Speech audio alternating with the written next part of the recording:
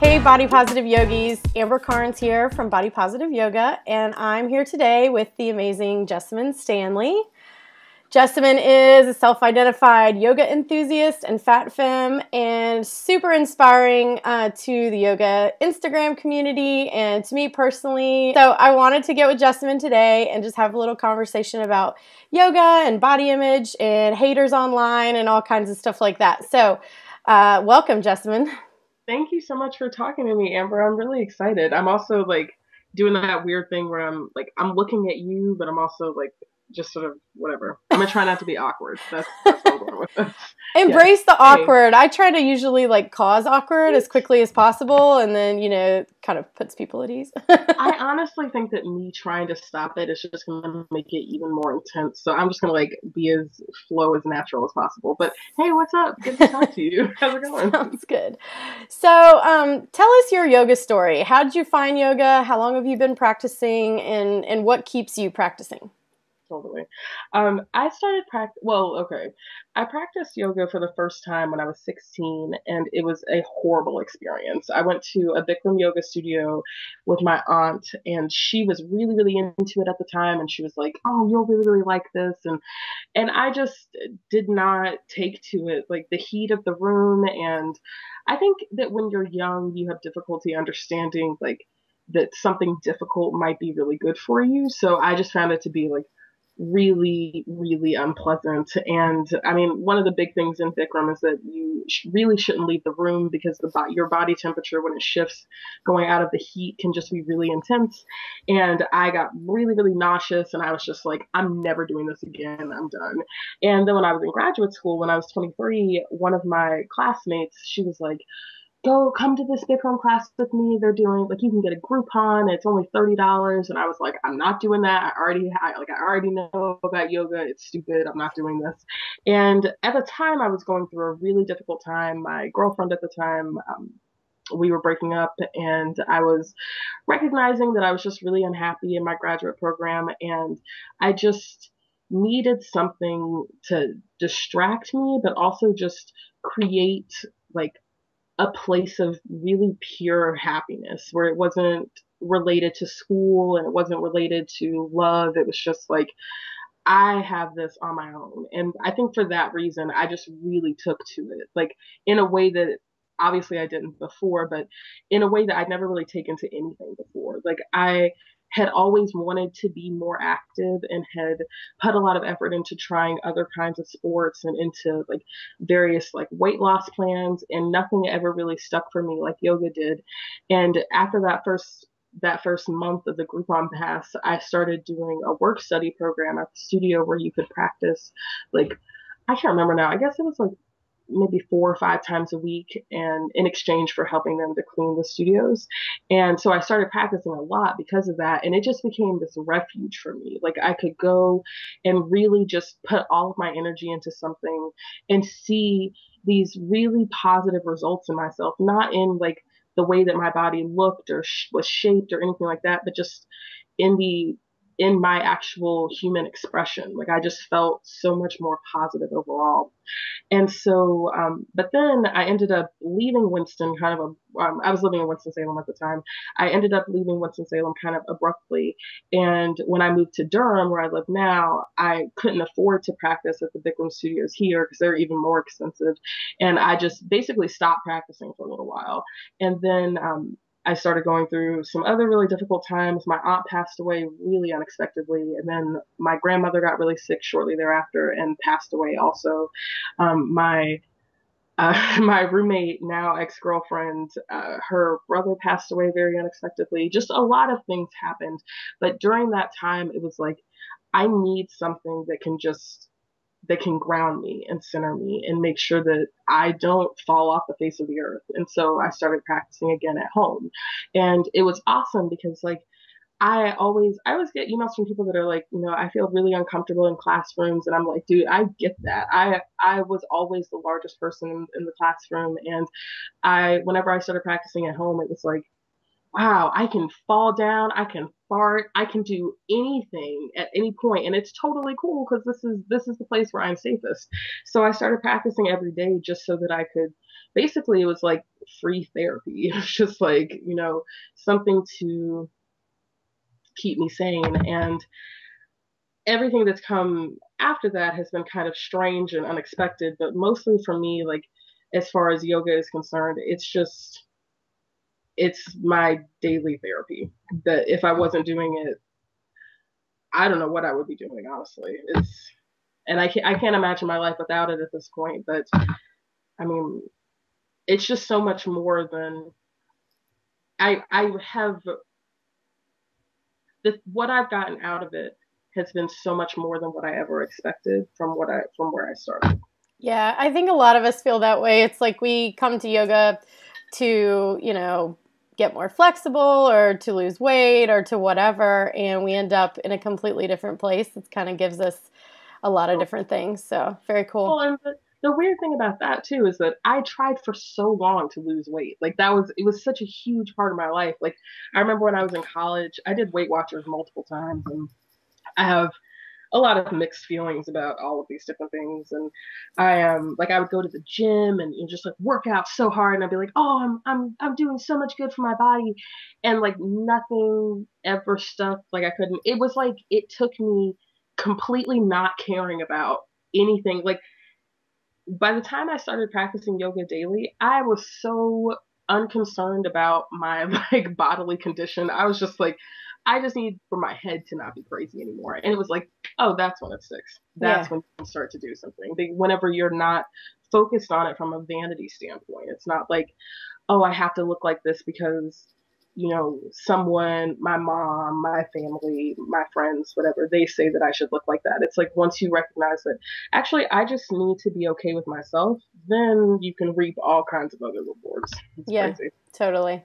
Anyway, So, a lot of folks have been inspired by you being online, being visible, practicing yoga as a larger woman, as a woman of color, which, both of those body types don't get represented a lot in sort of like if you Google yoga, that's not who comes up. That's not who's going to be in the magazines or featured on the kind of top yoga websites. So, will you talk a little bit about why you think visibility of diverse bodies is important in yoga? I would say that it's probably like one of the most important things that we can do at this point. Just being because it's always really off-putting and confusing for me whenever I get messages from people that are like, "Wow, I didn't know that I could do yoga until I saw you." And I'm like, literally that is a problem because I am so far from the first person or even like in the first 50 people or even in the first 1,000 people with different kinds of body to practice. Like there's people globally as long as we've existed, and it's like I'm thankful for the internet. I mean, I have a lot of mixed feelings about the internet in general, but I feel like I'm grateful that we finally have a platform to show people that you know we're like we out here, for lack of a better phrase. But it's like at the same time, it's just so important to be visible because otherwise there are people who will just think like there's so many people who are like, wow, I didn't know that a fat girl could do blah blah blah blah blah, and I'm like, how did you not know? Like, I'm just like, what? But I mean, I get why you don't because there's so much, like, the media is completely saturated with these images of people who are so not the norm. Like, in general, I mean, even if you go to any random yoga studio, you are not even going to see, like, most of the people in the room are not even going to look like the general image of yoga bodies. It's going to be like, just anyone that you would see. And that's really what I'm more interested in seeing. It's like not just like larger bodied people or people of color, but just like that random, computer salesman who's like, he likes to go to like Jiva Mukti classes at night. You know what I mean? Like that one guy who's like, he's not like the most flexible person, but that is a real yoga body. Like, I don't think there's a certain level that you need to be at before you start showcasing something. I think that just showing like your daily dedication to something that's what's inspiring to people. And if anything, I would want to encourage like people of literally every kind of physical makeup to be more visible.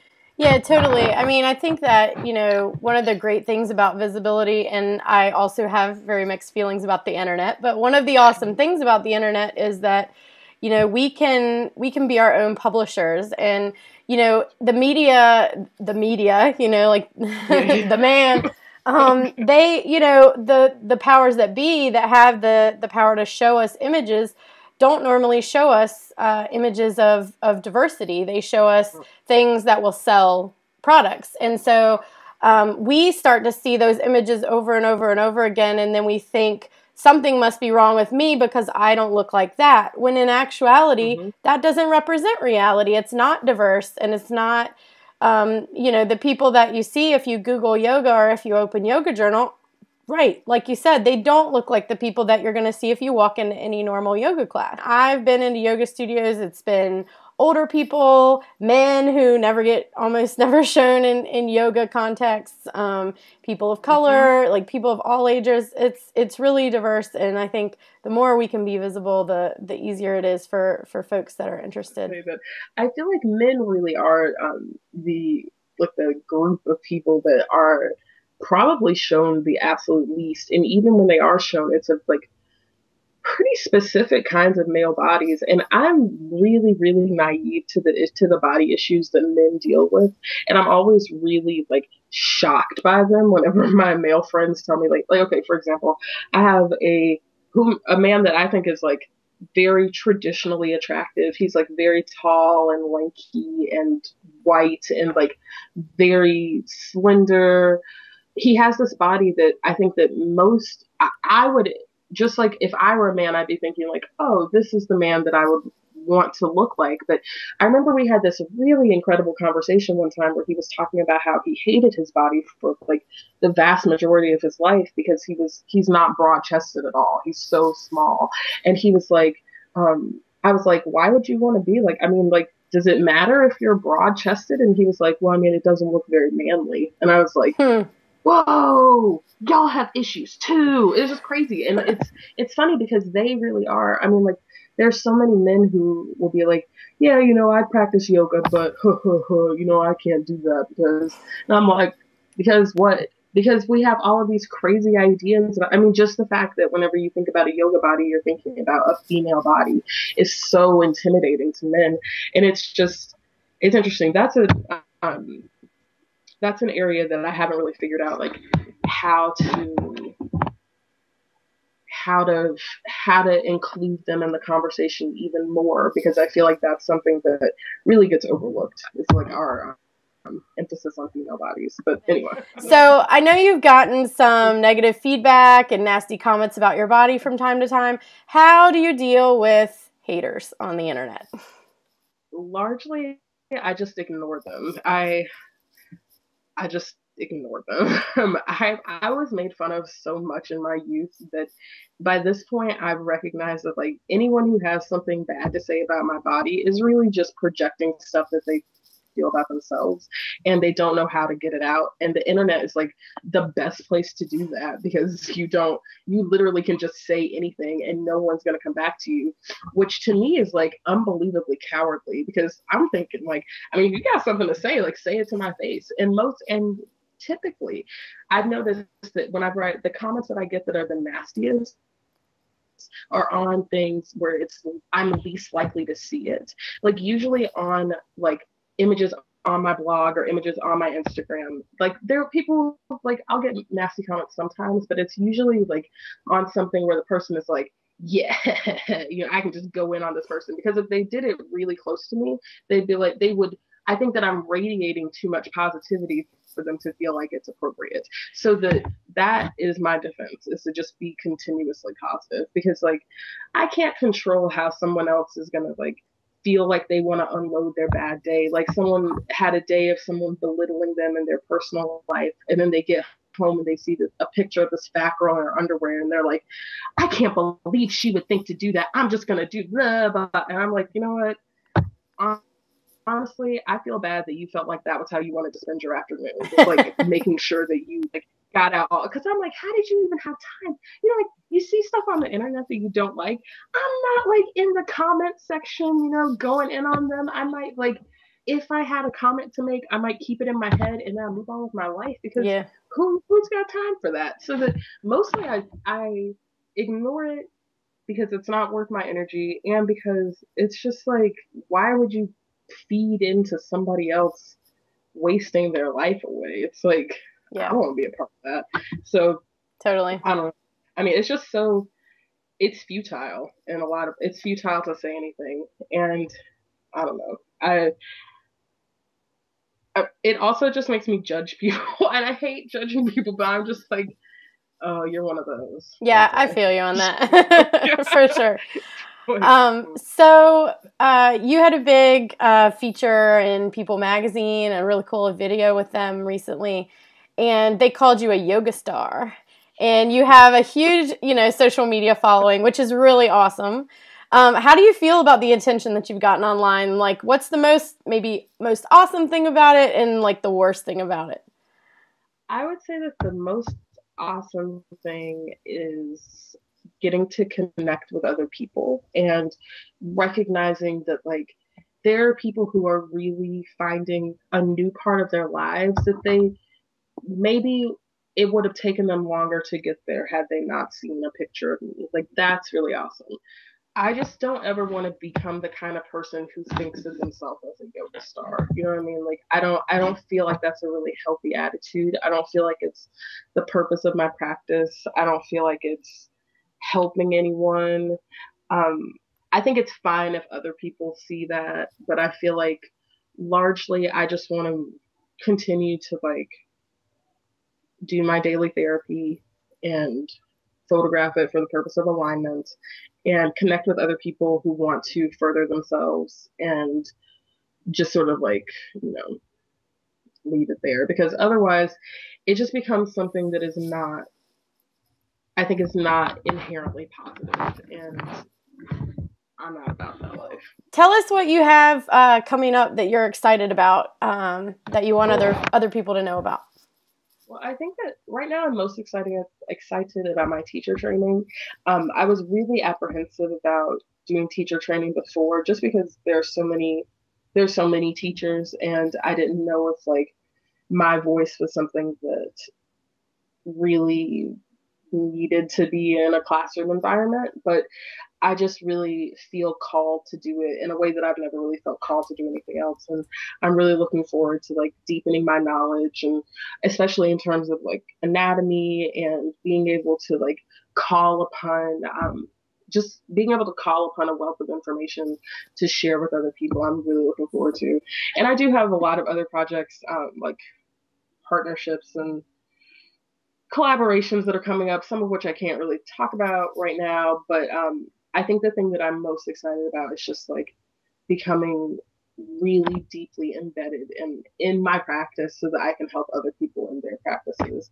And the training is going to be a month of my life where like I'm completely uprooted from my life here in Durham and I'm going to Asheville and it's going to be I have no idea what I'm going to be like on the other end of it. Like, who knows? It might literally be a completely different person. And I'm really looking forward to that. And I'm looking forward to what that will do to my classes, like teaching especially in an online capacity. I have a lot of ideas and things in the works, and I'm excited to see what that's going to look like in the long term.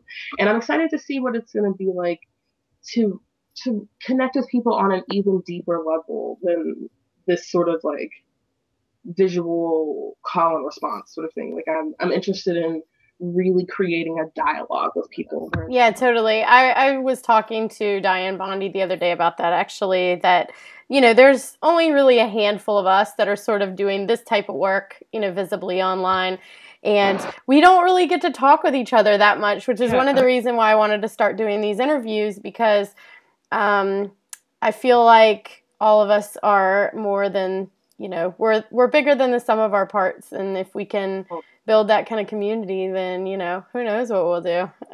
Exactly. So Because I mean, especially if you look like any kind of movement or any kind of, I mean, it takes a lot of different people coming at it from different kinds of perspectives and coming out of different, just all the different origin points binding together to really make a new movement. And I actually think that's what we're heading toward.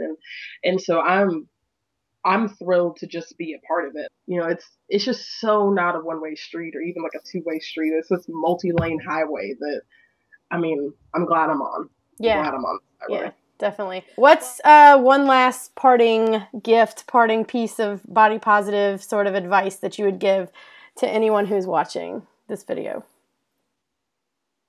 Don't sell yourself short. And that means so many different things to me. You know, don't think that, oh, I'm going to start practicing yoga because I want to lose weight or I want to, you know, I want my body to look like this or whatever. I think that's selling yourself short because you don't, that's sort of like a secondary thing, you know? And then even if you go into it saying, I need to find a spiritual purpose, I need a spiritual base, that's still kind of selling yourself short. I think that if nothing else, if you've ever, you know, just felt down about yourself, if you felt like you couldn't quite get a hold on reality or like you needed something to stabilize you, let that be the reason to practice yoga. And then everything else that comes with it, just don't expect, don't predetermine, just put yourself into it, your purest self into it, and you'll reap so much more than you would by selling yourself short. Totally. Well, thank you so much for talking with us today, Jessamyn. We love getting to interact with you this way and not just from far across the room watching you do your amazing asana practice. But I really appreciate your time and thank you for what you're doing to help the body positive yoga movement. We love it. Whatever. Thank you for doing everything that you do, seriously, and I hope this is the beginning of much more for all of us. For sure.